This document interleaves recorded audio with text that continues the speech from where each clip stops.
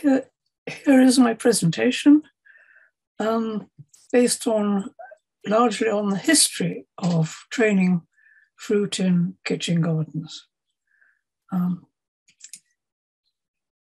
Going right back to the 16th century, I want you to see the huge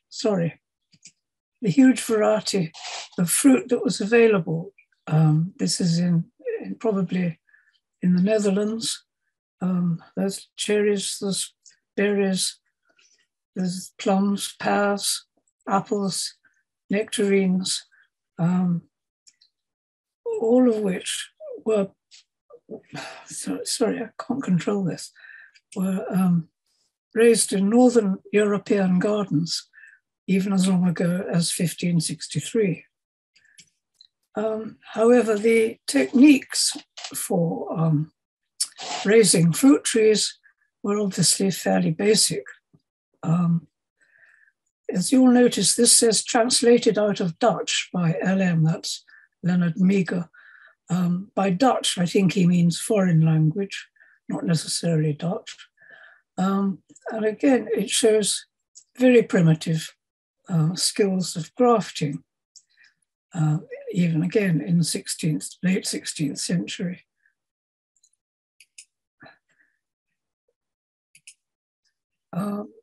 Then we come to the Tudor garden, again 16th century, and if you can see here that the walls are low enough for people to look over, and therefore not really much good for growing tall, trained fruit trees. I'm sorry, I can't stop it jumping about. Doing this.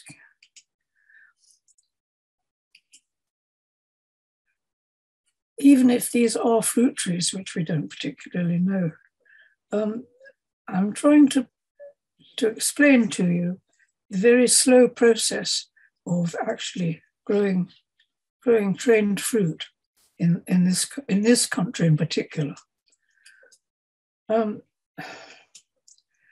This picture of a fruit tree is actually pretty basic. It's what we might think of as any old fruit tree. Again, the technique for pruning is more or less absent, let alone training in any way.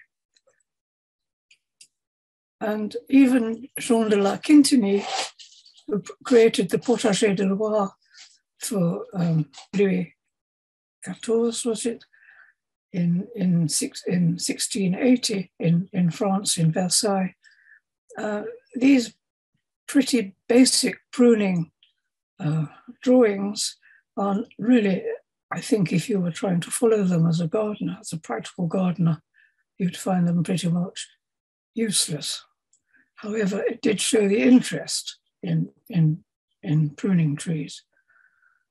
Round about the middle or the early 18th century, the Dutch particularly and the French created the dwarf fruit tree by grafting onto paradise stalks. These little trees were immensely popular in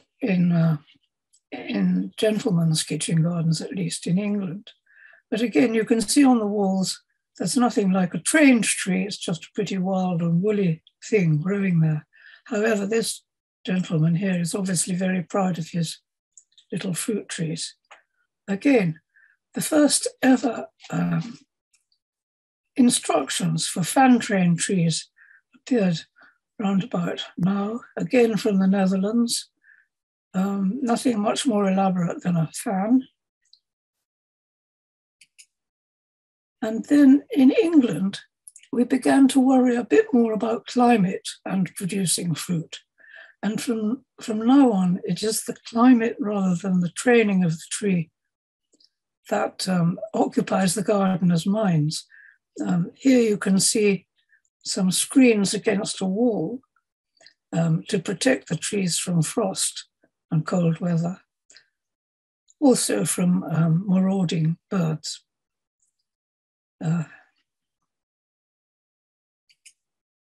And then we see this rather cunning training of trees for taking up the space that these fan train trees have not yet occupied. The gardener has planted vines which grow above in the spaces between the trees and above them. This kind of gardening obviously became popular around about the 18th century. What's his name, who lived in Selborne? Gilbert White describes his own garden as having a wall planted with trees in this fashion. Meanwhile, over in Switzerland, a rather eccentric man called Nicolas Faccio de Douillet decided that trees needed the most of the sun that they could get, and the best way to do this was to grow them on slopes. This is a complete fantasy. I don't believe it was ever created, but you can see that the trees are growing on these slopes. This idea was taken up in England quite enthusiastically. This is Gwenton in Cornwall. The logic, of course, of growing a fruit tree on a slope like this is that the branches would all go up vertically in any case, and you'd have a job to peg them down to keep them flat. B, if there was any fruit, it would get extremely muddy. And C, it was easily accessed by mice. There are perfectly good fruit walls here in any case. So I don't know if this was ever used for fruit tree training, but I put it in to show you the lengths to which British gardeners were going in order to improve their fruit tree production, not by training, but by protecting from the weather. And then the Elizabethans invented the curved wall, which they thought would help to contain the sun's rays as they moved around for longer than if it was a flat wall. In fact, walls became extremely important. And here again, we have a beautiful serpentine wall made out of cob. Again, fruit trees grown on serpentine walls are somewhat demanding because of the curves. And I think gardeners found that once the wind got at this wall, it would swoosh round into the curves and out again, cause quite a lot of damage. However, it was all part of the experimentation that was carrying on in the 18th century. And then some bright spark invented the heated wall. This is the wall in section facing south. This is the shed behind, and this is the little furnace with a fire in it. And these are the divided off flues, which were horizontal, like serpentine flues. And then for added protection, a glass front was put across the front of the south front of the wall. This was very popular. However, it meant that gardeners had to keep the fires going all night in the frosty weather. In fact, at Tatton, we tried an experiment where we found a heated wall. And as you can see, the smoke was pretty prolific. Another reason for putting the kitchen garden as far away from the house as possible. And then, according to legend in Scotland, this garden here was created, it is a sort of lozenge shape, within a rectangular kitchen garden, especially for fruit. The legend is that it was built by Napoleonic prisoners of war. And they were very cunning. They put wooden protectors at the top of the walls for the sunny side and tiled protectors for the rainy side. And this is obviously a little peach tree. And this garden is still going strong in Lough Ness in Scotland if you're ever lucky enough to visit it. Now, there was a lot of clergymen writing about fruit and vegetables for some reason in the 18th century. This one was a bit of a villain. He invented what he called horizontal shelters. These were slates fixed into the wall, projecting a little way out. And the idea was that they would protect the fruit blossom from the descending frosts. I've outlined some of them in red. He published this rather elegant illustration to show what he meant in a book. And he had a visit from a man called Mr. Collins, who discovered that he'd only just that very day practically stuck them in with cement, so that in fact they had never been actually tried out. But it goes to the extent, it shows you the extent to which British gardeners were anxious about the weather rather than about the training. I can't see that this tree has had very much training. They became a bit more sensible with the Victorian era and decided to put glass shelters hanging on these struts at the tops of walls to help protect their fruit trees. And if you go to Chevening, which is unlikely as it's private, but if you do go to Chevening, you'll still see these structures at the top of the wall from which these things were hung. In fact, you see them in quite a lot of kitchen gardens in England. And then there was a very ingenious man called Thomas Hitt, who was the royal gardener at Kensington. In 1757, he wrote a book describing how to grow fruit trees. And he had decided that if the wall went down all the way to the base of the roots didn't have enough room to spread. So he designed walls with arches, so the roots could go both sides of the wall. And if you're ever excavating a kitchen garden wall, you may sometimes come across these strange arches. However, over in France is really where the art of fruit tree training was taking off.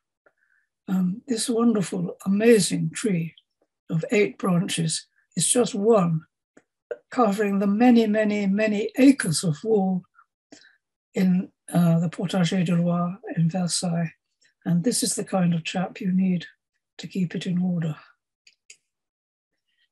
Indeed, it is to France that we look nowadays for the excellence in fruit tree training. I would give a lot to have a garden like this. I'm not so sure about that. It looks like a lot of hard work, but it is very beautiful. Meanwhile, in England, all we cared about really was growing the biggest fruit trees we could possibly manage. If you've ever been to Culzean in Scotland, you may still see the remains of this amazing fig tree. And again, here is the very important fellow, the gardener. I think we were better in England at indoor fruit. This is the vinery at Westdean, trained by Jim Buckland. Absolutely perfect example of fruit tree training, even though it is a vine and not what we usually think of as a fruit, apple tree or pear tree. Beautifully trained. And obviously, the better trained it is, the more productive it becomes and more healthy. English gardeners were very anxious to make the glass houses in which they grew their fruit the right shape for the fruit, whereas a vine needed a long, low-leaning roof. This is the peach case, which only needed a narrow corridor, and again, growing fruit both on the back wall and the front. And a fruit tree grower named Thomas Rivers, who I'm sure you've all heard of, was very keen on dwarf fruit. He invented the orchard house, making sure that, rather charmingly, that the path down the middle was wide enough for a lady with a crinoline to walk down. But all these trees would have been grown in pots, very much dwarfed by the pots. But again, quite an entertaining way of growing fruit and very productive. Again, also rather beautiful because you could take the fruit, whole thing, pot and all, to table, and the guests could help themselves from the fruit from the very tree on which it was growing. There was a bit of eccentricity going on in England. What on earth persuaded anyone to do this, I don't know. But the remains could still be seen at Croxteth. And then we do have this enormous reverence for our very most ancient fruit trees. Goodness knows how old this apple tree is, and goodness knows how productive it might be. Probably not very. But it does just prove that in England we were capable of producing an espalier. Once again, I'm taking you back to Culzean, where you can still see the fig tree, slightly ragged looking, but still growing in its space on this lovely curved wall. And here we have a bit of English eccentricity, a pear house, a pear tree on a house in Yorkshire, and carefully minding the windows, and obviously, rather interestingly, starting in the next door neighbour's garden. It's been hijacked. And if you go to Scotland, to Mattoon, you'll see in the fig house this most beautiful, excellent piece of fig tree training. It can be done, it is done in Britain, but you need somebody like this. He is the 5th generation of gardeners to be on this one garden. When he's gone, I doubt if the fig tree will continue in its beauty, in the beauty that you've just seen. However, there is hope. My husband grew this apple tree at Babington in Somerset. There is hope. Keep going. Thank you very much.